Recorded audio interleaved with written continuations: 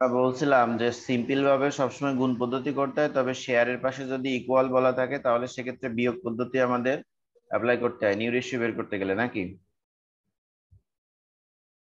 জি ভাইয়া।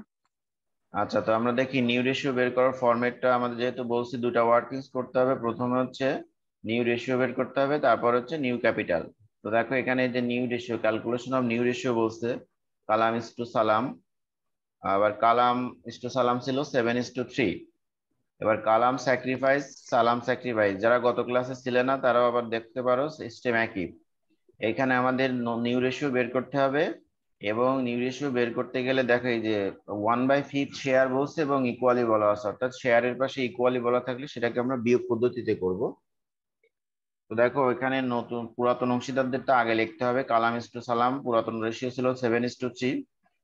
আচ্ছা, এবার দেখো এরা দুইজন সমানভাবে যে যে 1 ভাগ পাচ্ছে, আলমের যে 5 ভাগের 1 ভাগ পাচ্ছে, এই যে 1 ভাগ, এই দুইটা সমানভাবে দিচ্ছে কালাম এবং সালাম। তাহলে কালাম এবং সালাম নতুন অংশীদার যখন আসতেছে তাকে 1 ভাগ শেয়ার দিয়ে দিচ্ছে, তাহলে তাদের অংশ থেকে দিয়ে দিচ্ছে মানে তারা ত্যাগ করতেছে তাদের নিকট থেকে, তাদের রেশিও থেকে। বুঝা গেছে? তো তারা যখন জি দুইজনে ভাইয়া। মিলে তাকে 1 ভাগ দিচ্ছে, দুইজনে মিলে তাকে 1 ভাগ, মনে করো দুইজন মিলে 1 টাকা দেবে, তাহলে একজনে 50 পয়সা দেবে আর একজন 50 পয়সা, বা হাফ হাফ মিলায় তো এক হয় নাকি? হ্যাঁ। তো জি এখানে ভাই। তারা যেহেতু দিয়ে দেবে, তারা সেটা তাদের ত্যাগ। তাহলে তারা ত্যাগ করতেছে কতটুকু, তাই দেখো লেখা হয়েছে কালাম স্যাক্রিফাইস 1/5 এর বিকল্পে সে হাফ দিছে, আর সালামও দিছে হাফ, অর্থাৎ হাফ হাফ মিলে হচ্ছে 1 ভাগ। তাহলে দুইজনে 1/10 অংশ স্যাক্রিফাইস করছে। মুক্তা, এটা বুঝছো?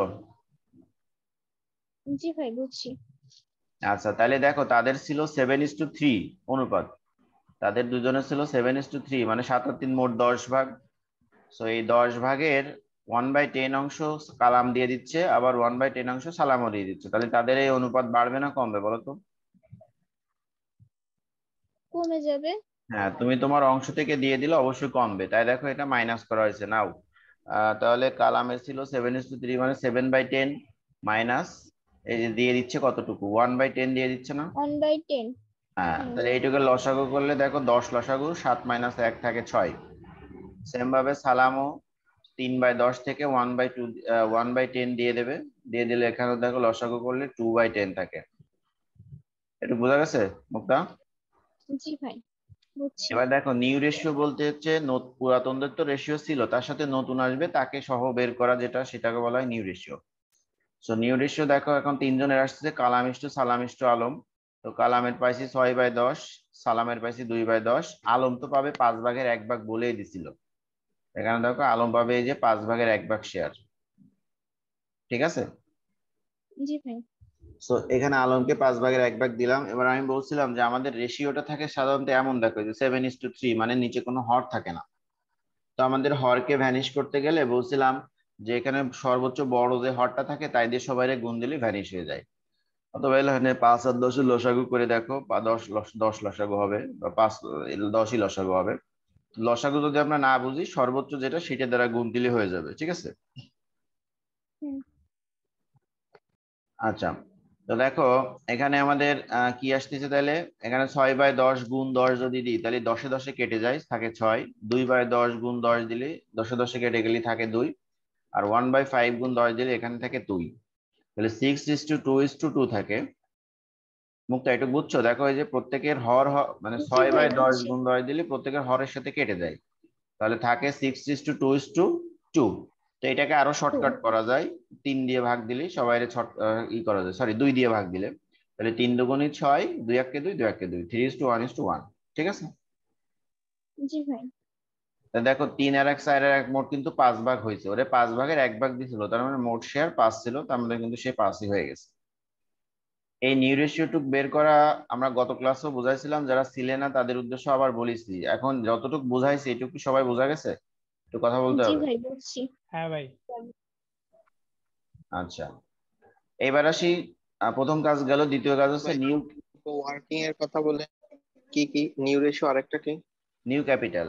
অ্যাডজাস্টেড কথা বলা থাকলে এই যে অ্যাডজাস্টেড অথবা অ্যাডজাস্টমেন্ট অফ ক্যাপিটাল, এই দেখো এই যে অ্যাডজাস্টেড বলা আছে অথবা অ্যাডজাস্টমেন্ট অফ ক্যাপিটাল বলা থাকলে সেটাকে আমাদের দুইটা ওয়ার্কিং মাস্ট করতে হবে, একটা নিউ রেশিও একটা নিউ ক্যাপিটাল। তো আমরা নিউ রেশিও বের করলাম, এবং এই নিউ রেশিও কিন্তু 4 মার্কের জন্য ইম্পর্টেন্ট। এটা আসবে এরকম আসে 4 মার্কের। আচ্ছা, এবার হচ্ছে নিউ ক্যাপিটাল লাগবে। দেখো calculation of new capital. New capital বলতে আলমকে 5/1 শেয়ার দেওয়া হয়েছে, সো 5/1 শেয়ার আনে, মানে 5/1 শেয়ার টোটাল ফার্মে এনে প্রতিষ্ঠানের টোটাল ক্যাপিটাল কত দাঁড়ালো, তার কত অংশ পাবে পুরাতন অংশীদাররা। কারণ আলম যেটা আনতেছে, আলমের তো ফিক্সড। দেখো আলম আনিছে 10,000 টাকা। আলম উইল ব্রিং টাকা 10,000 ফর হিজ ক্যাপিটাল, 2 নম্বর সমন্বয়। তাহলে আলম এই যে 10,000 টাকা ক্যাপিটাল বাবদ আনছে, মানে আলমকে বিজনেসের 5/1 অংশীদার তো দেওয়া হয়েছে, যে কারণে 5/1 শেয়ারের জন্যই সে 10,000 টাকা নিয়ে আসছে নাকি। অর্থাৎ সে হচ্ছে 5/1 জি মালিক। সে 5/1 হিসেবেই তাকে 10,000, সে 10,000 টাকা নিয়ে আসছে।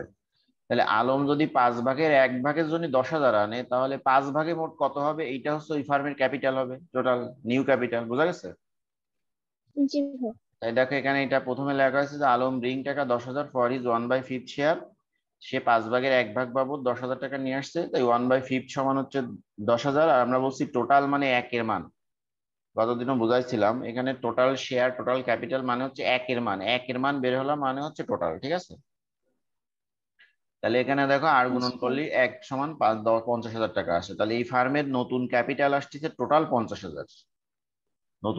এই জি ফার্মের ভাই। নতুন টোটাল ক্যাপিটাল কত? 50,000। যার 50,000। যার ভিতর 10,000 কার?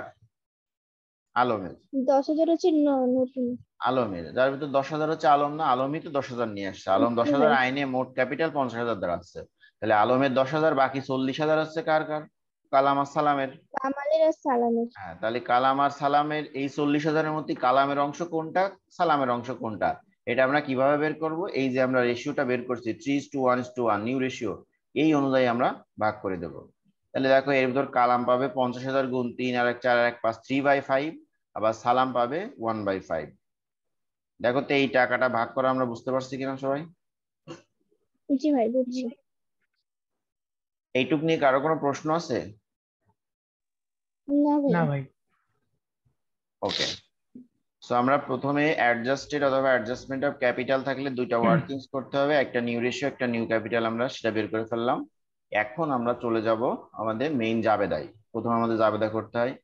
সো আমাদের দেখো জাবেদায় প্রথমে 5টা অ্যাকাউন্টে ট্রান্সফার দিতে হয়, যেখানে যে বাকি 40,000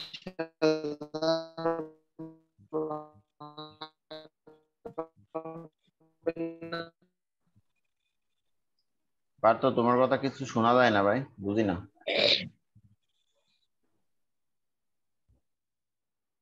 তোমরা কি কিছু বোঝো? না ভাইয়া। না ভাইয়া, ওর মনে হয় নেট প্রবলেম। আচ্ছা, আমরা যাই, পরে শুনতে পারলে বলবানি। সো প্রথমে 5টা অ্যাকাউন্টে ট্রান্সফার দিতে হয়, যেখানে জেনারেল রিজার্ভ আছে ডান পাশে। জেনারেল রিজার্ভ আমরা জানি ক্রেডিট, তাহলে ডেবিট করতে হবে। জেনারেল রিজার্ভ ডেবিট, কালাম সালাম ক্রেডিট, 7:3 অনুপাতে ভাগ করব, এগুলো পুরাতন কথা। তারপরে দেখো 1 নম্বর সমন্বয়ে তো তাকে শেয়ার দেওয়া হচ্ছে, সমস্যা নেই। 2 নম্বর আছে আলম উইল ব্রিং টাকা 10,000 ক্যাশ ফর ইস ক্যাপিটাল। তাহলে আলম ক্যাপিটাল বাবদ টাকা আনছে, cash debit, Alam capital credit নাকি। জি ভাই। ওকে, এবার 10,000 টাকা আবার শেয়ার অফ গুডউইল বাবদ আনছে। তো শেয়ার অফ গুডউইল বাবদ আনলে সুনামের জি কোন মেথড? ভাইয়া। Premium method. Premium method. Premium মেথডে যাবে, ডেবিট। প্রিমিয়াম মেথডে যাবে হয় দুইটা, আমরা সবাই জানি নাকি। জি ভাই। Cash debit, premium for goodwill credit, premium premium for for goodwill credit debit, ওই কালাম আর সালাম ক্রেডিট। এখন দেখেন এই টাকাটা ভাগ করতে হয় কি অনুযায়ী? স্যাক্রিফাইস রেশিও অনুযায়ী রেশিও। বলছিলাম। স্যাক্রিফাইস রেশিও অনুযায়ী ভাগ হ্যাঁ। করতে হয়, ফার্স্ট টাইম বলছিলাম, মাথায় রাখতে হয়।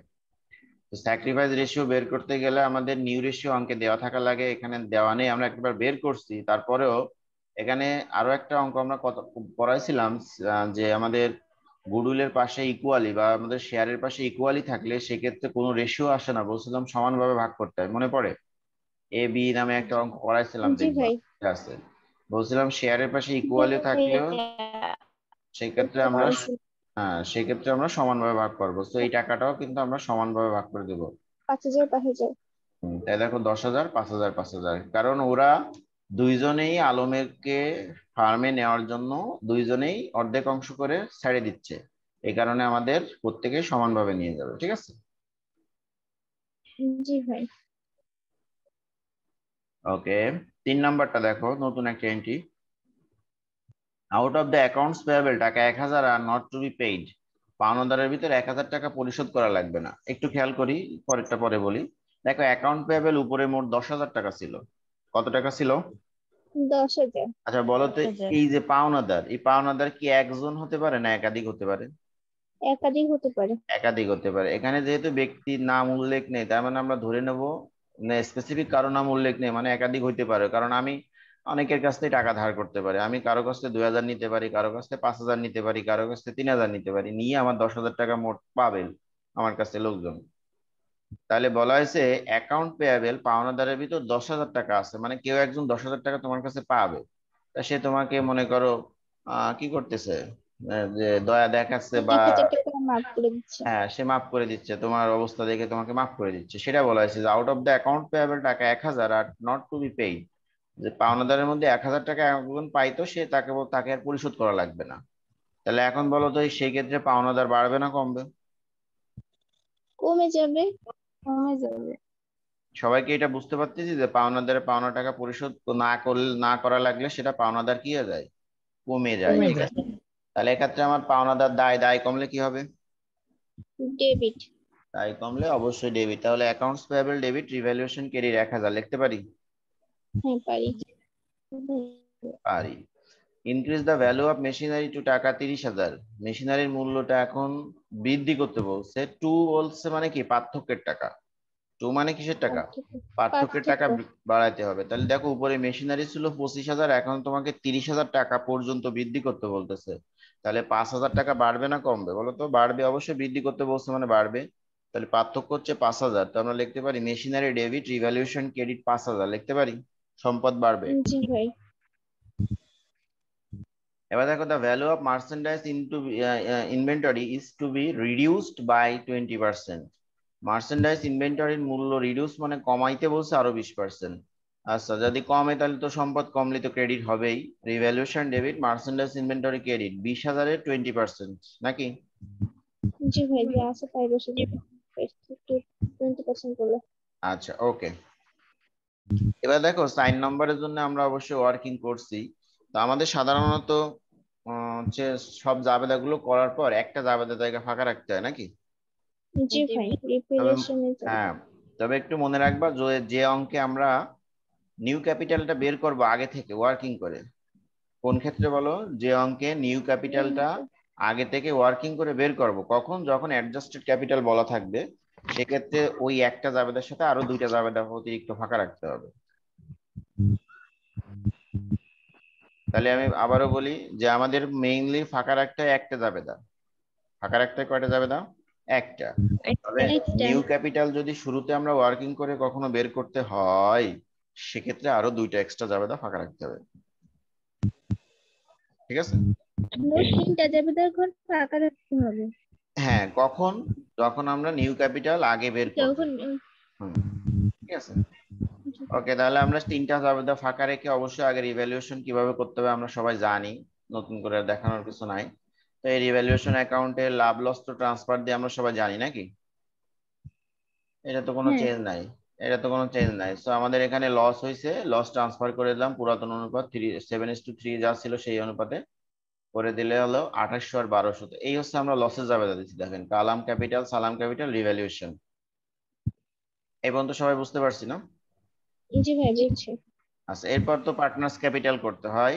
এইবার হচ্ছে পার্টনার্স ক্যাপিটাল একটু কথা আছে। তো পার্টনার্স ক্যাপিটাল অ্যাজ ইউজুয়াল আমরা যেভাবে মোটামুটি ট্রান্সফার দিই তথ্যগুলো আগে সেইভাবে তো দেবে। প্রথমে ব্যালেন্স বিডি, যেখানে যেখানে ক্যাপিটাল নাম আছে সেগুলো সব নিয়ে আসবো নাকি? হ্যাঁ। Balance BD, general reserve, premium for goodwill, cash, এইগুলো আমাদের ছিল, সবগুলো নিয়ে আসলাম। তো আমাদের লস হয়েছে যেহেতু রিভ্যালুয়েশন বাম পাশে বসছে 2800 আর 1200।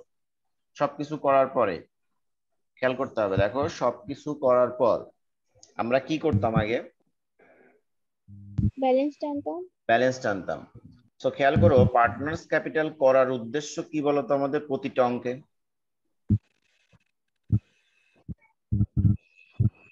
প্রতিটা অঙ্কে পার্টনার্স ক্যাপিটাল করার উদ্দেশ্য নতুন ক্যাপিটাল বের করা, নিউ ক্যাপিটাল বের করা। কারণ পুরাতন যা থাকে তার সাথে কিছু যোগ হয়, বাদ হয়, এই সব ঢালাই করে আমাদের নতুন একটা ক্যাপিটালের ফর্মে দাঁড় করানো। এটাই হচ্ছে মূলত আমাদের পার্টনার্স ক্যাপিটাল উদ্দেশ্য নাকি?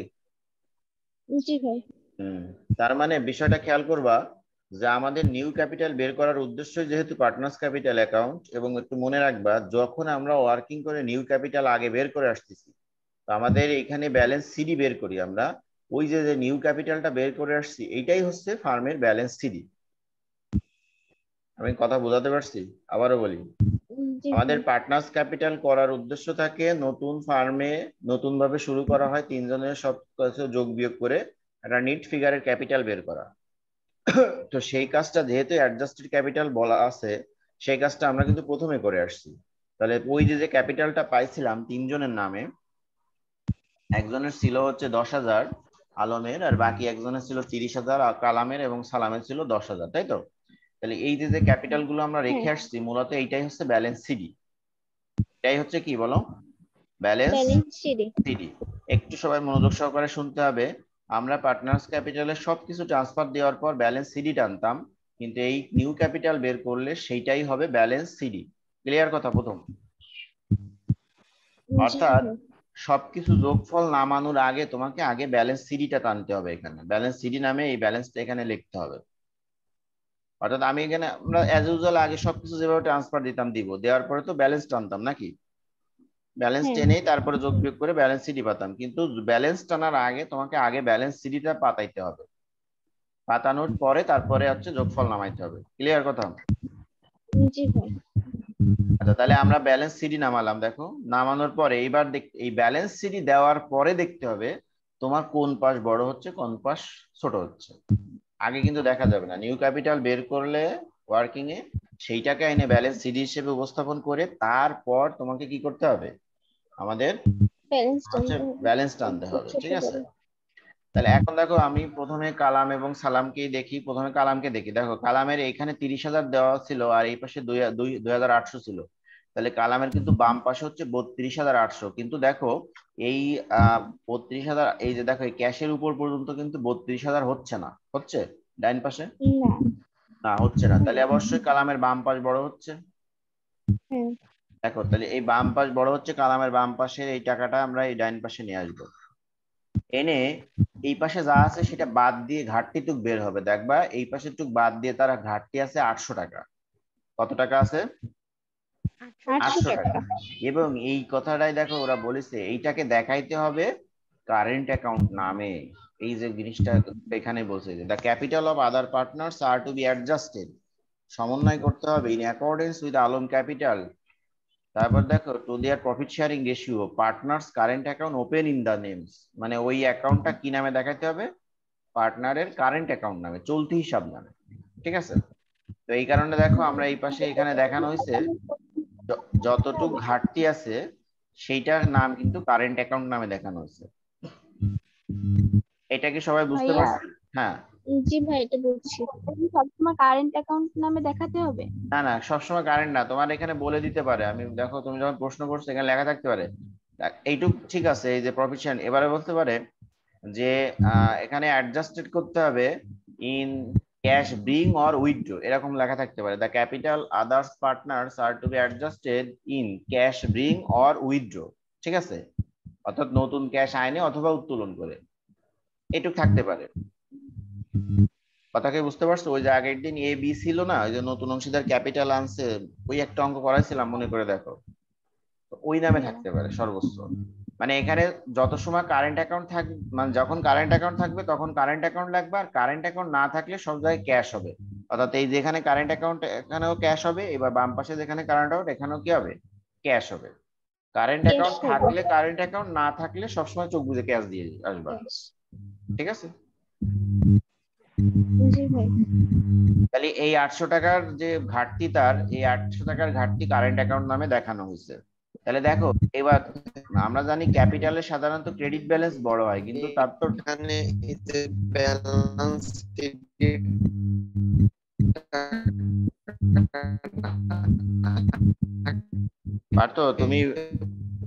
পারতো তোমার কথা কিছু বোঝা যাচ্ছে না, তুমি বৃহস্পতিবার কোশ্চেন করে আনে, আবার সুযোগ দেওয়া হবে এটার জন্য, সমস্যা নেই।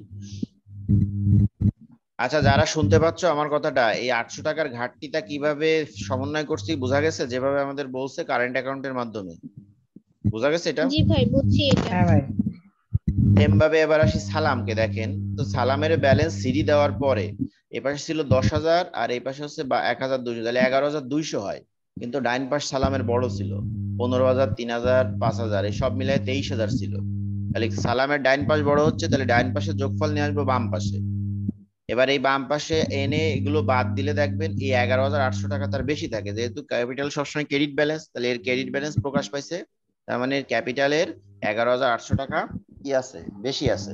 তো এইটাও কারেন্ট অ্যাকাউন্টের মাধ্যমে সে উত্তোলন করে নিয়ে যাবে। তাই দেখো কারেন্ট অ্যাকাউন্ট লেখা হয়েছে 11,800। ক্লিয়ার? হ্যাঁ।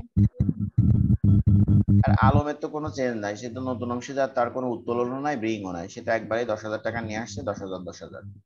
এখন এই কালাম এবং সালাম সম্পর্কে যারা শুনতেছো, কোনো প্রশ্ন আছে যে কিভাবে কারেন্ট অ্যাকাউন্ট বাম পাশে আসছে আর কিভাবে ডান পাশে আসছে? না ভাইয়া। ভাইয়া জাবেদার প্রথম পেজটা একটু দিয়েন। আচ্ছা দিচ্ছি। লতা, তুমি কি এই নিয়ে কোনো প্রশ্ন আছে? যতটুকু বুঝাইছি। না ভাইয়া বুঝছি। ওকে, এবার দেখো আমরা ওই যে এক্সট্রা দুইটা জাবেদা ফাঁকা রাখতে বলছিলাম, মনে আছে? বলছিলাম যে হ্যাঁ। একটা রাখতে হয় কিন্তু অতিরিক্ত দুইটা আসবে। এবার এই কারণে দুইটা হবে। দেখো তুমি দেখো সালামের ক্ষেত্রে ক্যাপিটালের বাম পাশে লেখছো হচ্ছে কারেন্ট অ্যাকাউন্ট, তাহলে পার্টনার সালামের ক্যাপিটাল ডেবিট আর কি নামে লেখছো, কারেন্ট অ্যাকাউন্ট ক্রেডিট করছো না? Current account credit. হ্যাঁ, অর্থাৎ আমি বলতেছি ক্যাপিটাল অ্যাকাউন্টে কোন পাশে কি লেখছো সেইটাকে ই করে বিপরীত হিসাব নামে এটাকে লিখে দিবা। তাহলে পার্টনার্স ক্যাপিটালে দেখো কারেন্ট অ্যাকাউন্ট নামে সালামের বাম পাশে আসছে, তাই দেখো এখানে আমি জাবেদায় দেখাই।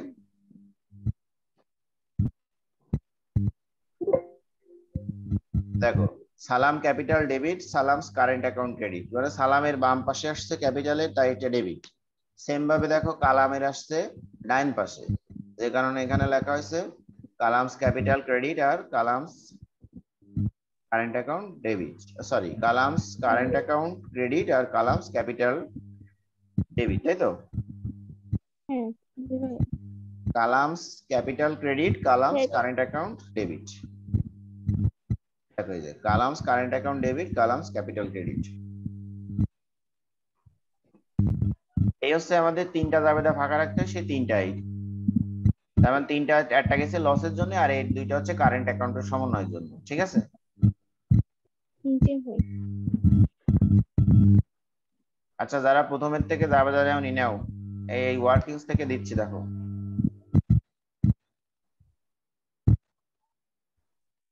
নিছি ভাইয়া।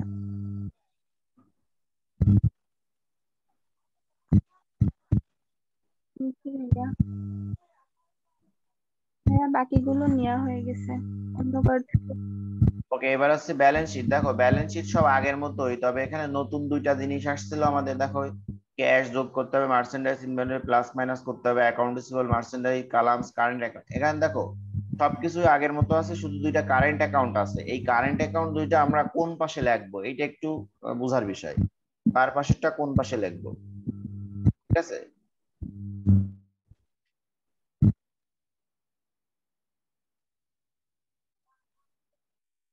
সবাই কি বুঝতে পারছো যে আমার এই কারেন্ট জি ভাই অ্যাকাউন্টটা বুঝছি। কার্ডটা কোন পাশে লাগবো এইটা একটু বুঝতে হবে। এটা নতুন জিনিস আসছে তো এটাকে আমাদের একটু বুঝতে হবে। তো আমরা কিভাবে লিখবো, শুধু একটা জিনিস দেখবা। দেখো যেমন আমরা ক্যাশ যদি ডেবিট করি তাহলে অবশ্যই কিসের সম্পদ হয়, সম্পত্তি চাই। এখানেও দেখবা যে কারেন্ট অ্যাকাউন্টটা কোন পাশে আছে। দেখো এখানে কালাম কারেন্ট অ্যাকাউন্ট ডেবিট আছে, তার মানে এটা কি সম্পদ। হ্যাঁ আর তাহলে এটাই যাবে। সালাম কারেন্ট অ্যাকাউন্ট আছে ক্রেডিট, তাহলে এটা দায়। তাই দেখো এখানে আমরা একটা ডেবিট, কালামকে ডেবিট করছি আর সালামকে ক্রেডিট করছি, করে অ্যাজ ইউজুয়াল আগের মতোই আমরা সবকিছু ট্রান্সফার দিচ্ছি। এখানে শুধুমাত্র আমি বলি এই অঙ্কে নতুনত্ব দুই জায়গায়, একটা হচ্ছে প্রথমে আমার নিউ রেশিও আর নিউ ক্যাপিটাল বের করতে হচ্ছে, আর নাম্বার 2 তে আমাদেরকে বের করতে হচ্ছে এই নিউ রেশিও নিউ ক্যাপিটাল।